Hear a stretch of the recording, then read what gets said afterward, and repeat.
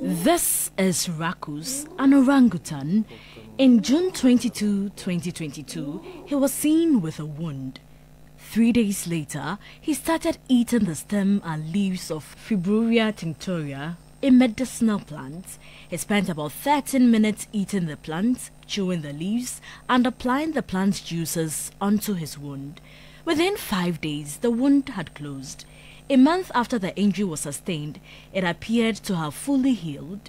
Dr. Isabel Loma, together with Caroline Shupley, led a team of cognitive and evolutionary biologists from the Max Planck Institute of Animal Behavior and Universitas Nasional in Indonesia to undertake the study.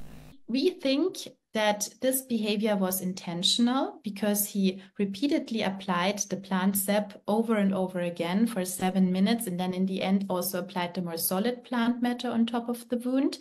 And he also did that for an extended period of time. We don't know if he observed individual innovation or even if he had learned that behavior in the past. So it could be that he accidentally touched with his finger and the plant sap on it. He has accidentally touched eventually his wound.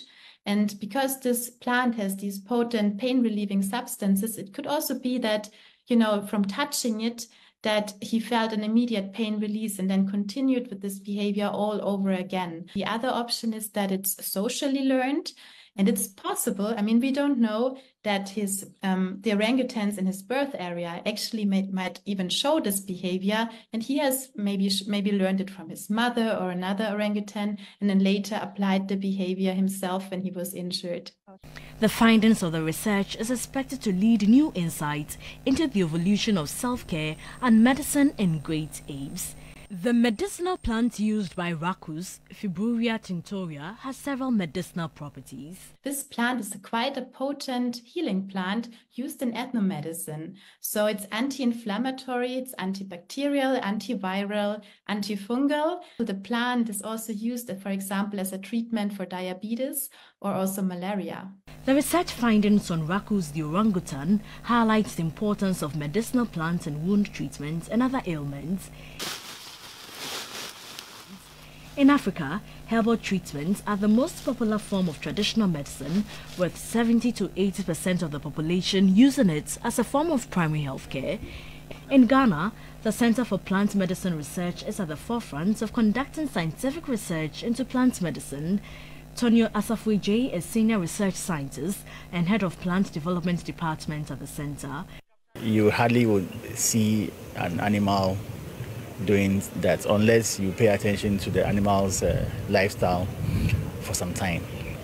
So it was an amazing observation that was made, and it tells us that indeed there is a therapeutic value in plants, even to the extent that animals aside humans are using it. He called for more research on the use of medicinal plants in Africa. Some funds should be allocated for such research, like the CSIR, the Center for Plant Medicine Research, Atomic Energy. Those research institutions should be allocated some funds to be able to do such observations that can, help us to identify species like this Fibruria tinctoria that has been used by this ape. Now that it has been shown by the ape that it can cure or heal a wound, the next stage is to go for this plant. It's going to be like the next Artemisia annua, which now all the malaria-based combination therapies are, it was a derivative from that plant. For Dr. Isabel Loma and the research team, this documented behavior suggests that medical wound treatments may have originated in a common ancestor shared by humans and orangutans. Portia Gabo, TV3 News, Accra. Then